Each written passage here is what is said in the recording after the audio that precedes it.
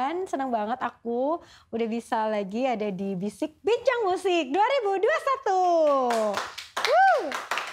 Berarti ini adalah minggu ketiga ya di bulan Januari ini, dimana aku bisa nyapa kalian yang lagi ada di rumah dan kita ngobrol-ngobrol tentang musik. Dan juga aku biasanya selalu invite tamu aku untuk berbincang-bincang tentang musik-musiknya mereka.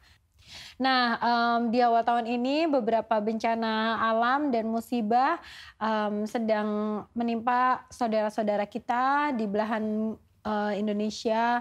Ada yang di kampung halaman aku juga di Sumedang, terus ada banjir di Kalimantan, dan juga semalam gempa di Majene, Sulawesi Barat. Jadi aku juga mewakili tim Bisik dan juga Langit Musik mengucapkan turut berduka cita yang sedalam-dalamnya atas musibah yang terjadi, dan semoga Allah Subhanahu wa taala melindungi semua keluarga kita yang berada di daerah yang tertimpa musibah. Amin ya Allah rabbal alamin. Dan aku mau ngajakin kalian semua juga kalau ada ajakan untuk berdonasi ataupun membantu dalam bentuk apapun itu juga, termasuk hanya dalam sebuah doa yang kita ucapkan di saat-saat kita ibadah, itu akan sangat membantu buat saudara-saudara kita semua. Guys, aku juga penasaran, kalian pasti punya dong resolusi di tahun 2021, dan apa sih yang menurut kalian pengen banget kalian ubah dari diri kalian di tahun 2021 ini? Terus udah gitu aku mau ngasih tahu kalian juga bahwa Bisik 2021 agak berbeda nih konsepnya. Karena kita pengennya ada beberapa perubahan yang bisa bikin kalian lebih tahu banyak tentang musik Indonesia terutama. Di setiap minggunya aku bakalan bacain top chart, yaitu ada top chart dangdut, ada top chart indie dan juga top chart pop. Dan di tahun ini juga bakalan ada Bisik Award. Nah, seru banget nanti. Kalian makanya dengerin terus lagu-lagu penyanyi favorit kalian di Langit Musik biar masuk ke 10 top chart dan menang di Bisik Awards. Aku juga mau ingetin kalian bahwa di setiap hari Rabu dan Jumat aku akan bacain top chart yang tadi itu. Dan kalau kalian sering-sering dengerin lagu idola kalian, itu pasti mereka akan selalu nongkrong di deretan paling atas. Seperti sebelum-sebelumnya aku juga mau ngingetin kalian, cintai musik Indonesia dan dengarkan selalu lagu-lagu yang kalian suka, terutama lagu Indonesia di Langit Musik. Karena semua lagu tuh ada di Langit Musik. Lengkap kap. Semua genre ada. Ada dangdut. Aku menghadirkan siapa ya? Via Valen. Terus Happy Asmara. Di Bisik juga ada pop, wah itu udah gak usah disebutin lagi, banyak banget. Ada jazz, ada indie, lagu Indonesia, lagu Korea, berbahasa Inggris, semuanya ada. Jadi pastikan bahwa di handphone kalian harus ada Langit Musik. Gampang banget caranya, cuma tinggal download di App Store atau juga di Play Store. Jangan lupa untuk follow juga Instagramnya @langitmusik. Oke? Sekarang aku mau bacain dulu top chart dangdut dari 10 ke 1. Kita lihat top chart minggu ketiga di bulan Januari.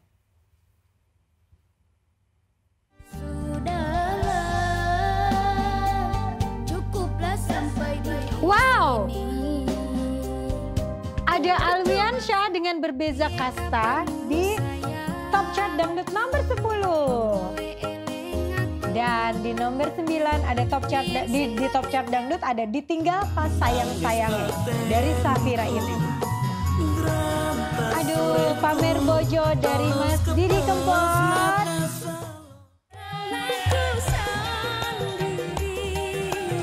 Di nomor 7 ada Anggun Pramudita dengan Tarik Ses Semongko.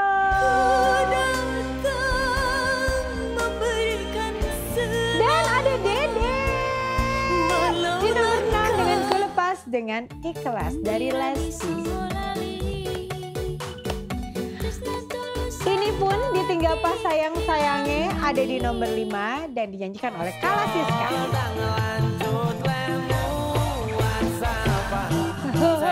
Hey, Denny Caknan dengan Lost Doll ada di nomor 4. Dan di nomor 3 ada Tasya Rosmala dengan Rapuh.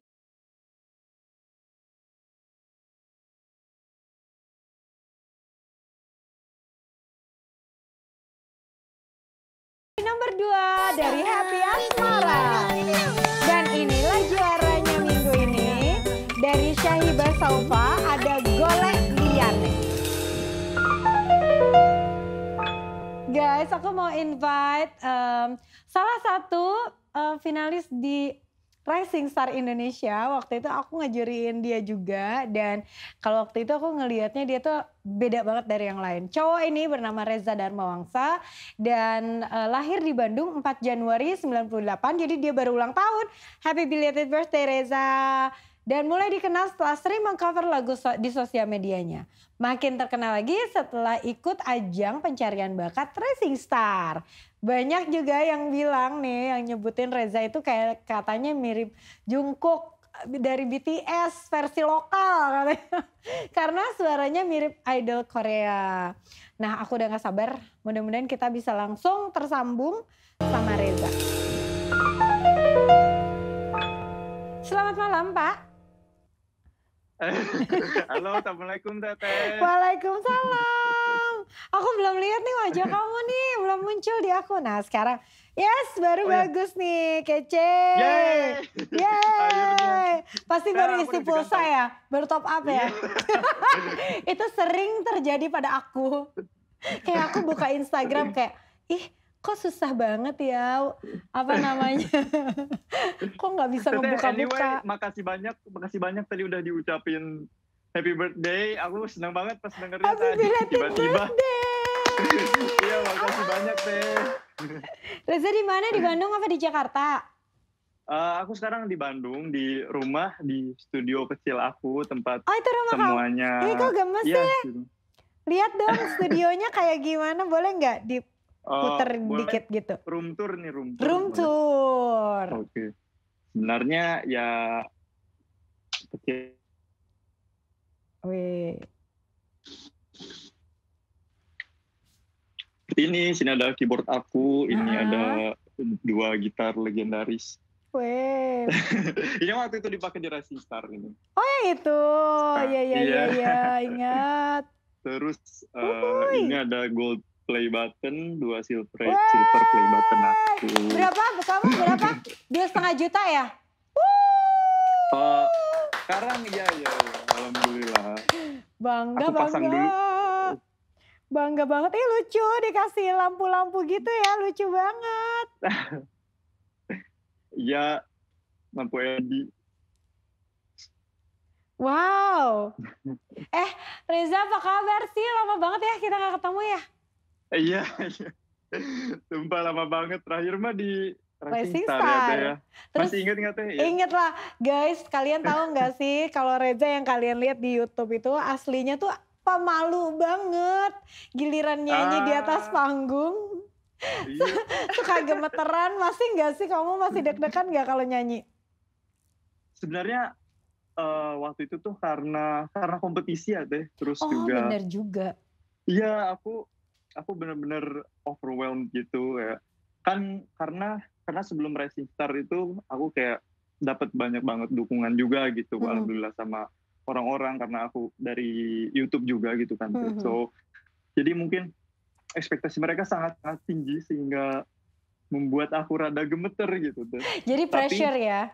Pressure buat aku, tapi sebenarnya kalau aku manggung biasa aja ketemu sama fans gitu, sama penggemar aku enjoy gitu. Ya sebenarnya sama juga nervous sebelum naik panggung gitu kan, kayak deg-degan gimana ini. Terus ternyata pas 1 detik setelah naik panggung gitu denger hilang. Cheer dari mereka semua langsung hilang gitu. Iya nervousnya sih. Karena seneng rasanya. Bener banget, tapi kalau memang tahu nggak sih, jangankan maksudnya kontestan ya yang beneran pada di kontes gitu. Aku aja kalau misalnya jadi bintang tamu, aduh aku juga deg-degan sumpah.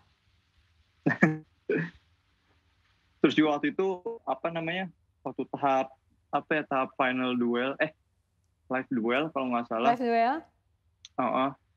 Itu setelah live duel pas banget abis setelah live duel itu terus kan ketemu sama penggemar ya di belakang, ketemu sama keluarga abis perform.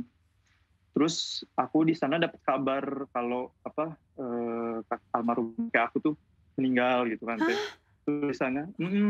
Jadi waktu Rising Star aku udah kayak ketinggalan karena karantina kan. Jadi aku baru dapat kabarnya tuh setelah beberapa hari, seminggu mungkin gitu kan. Terus kayak di situ aku sedih banget. Pasti terus, langsung drop ya. Iya, terus nggak tahu sih mungkin ngaruh juga ke babak selanjutnya gitu di final duel karena pasti banget. Iya, tapi tentu saja aku masih berusaha yang terbaik gitu kan, ngasih yang terbaik, cuma mungkin ada yang tidak bisa ditutupi gitu kan teh, kayak kesedihannya atau ngaruh ke performance aku juga kayak gitu. Pasti banget. Tapi yang paling jelas itu kalau menurut aku semua itu pasti ada jadi sebuah proses pembelajaran ya kan, apapun yang kita lalui dalam karir musik ataupun dalam hidup pastinya jadi pembelajaran. Iya kan. Ya kan? Tapi kamu hits banget. Di YouTube gila hits banget. Seru banget apalagi yang kamu duet berdua sama Maria, which is Maria juga ada di ajang yang sama dan barengan lagi sama kamu ya, satu session kan? Iya. Satu season ya? Tapi aku keluar duluan. Oh kamu keluar, ya udah lah kan gak apa-apa kan sekarang malahan bisa duet barengan, dulu enggak. Oh iya benar. Iya kan? Dulu malah nggak deket gitu, nggak pernah ngobrol. Kayak ngobrol cuma seperlunya doang. Padahal sama-sama orang Bandung ya? Maria, Maria dari Jogja. Oh Maria dari Jogja, aku pikir dia dari Bandung. Oh iya Maria temennya Jody, dia dari Jogja bener. Iya. By the way, kampung halaman aku juga di Sumedang teh. Di mana sih? Sama kayak Teh Ocha. Aku di Buah 2. Wah jauh sih ya. Oh jauh? Emang itu udah jauh banget dari kota itu. Tapi kita bisa ketemuan nanti kalau pas lebaran ya. Oh siap. Iya kan, seru banget pasti. Jadi kamu sekarang lagi bikin, ini ada juga yang bilang, Ifni SSN. Reza tuh di kampus pendiam banget, kayaknya orangnya introvert deh, tapi pas udah nyanyi auranya beda. You're super cool katanya. Thank you. Kamu pendiam ya? Katanya pendiam, kata teman-teman. Tapi waktu pas itu juga aku ngelihatnya kamu pemalu kalau aku lihat. Terus emang aku kalau belum sama orang belum terlalu deket, kalau kenal kayak segan aja dan takut melakukan hal-hal yang bikin awkward gitu kan. Iya benar-benar. Jadi mendingan kamu berarti lihat-lihat orang yang diajak ngobrol dulu, berarti kamu ya tipikalnya ya. Iya benar. Nah terus katanya nyanyiin dong lagu BTS. Dynamite kali ya, boleh tuh Dynamite dikit. Waduh yang mana? Dynamite. Oke. Refnya aja ya. Oke. 2, 3. Cause I'm in the stars tonight, so watch me bring the first at my light. Shining through the city with a little fun and soul. Light it up like dynamite. Whoa. Nah. Thank you. Seru. Kalau gitu aku mau invite Maria ya. Kamu manggil dia apa sih? Oh iya. Dia tuh panggilannya Maria kan? Ya. Maria. Oke, kita. Halo. Ada yang udah datang nih.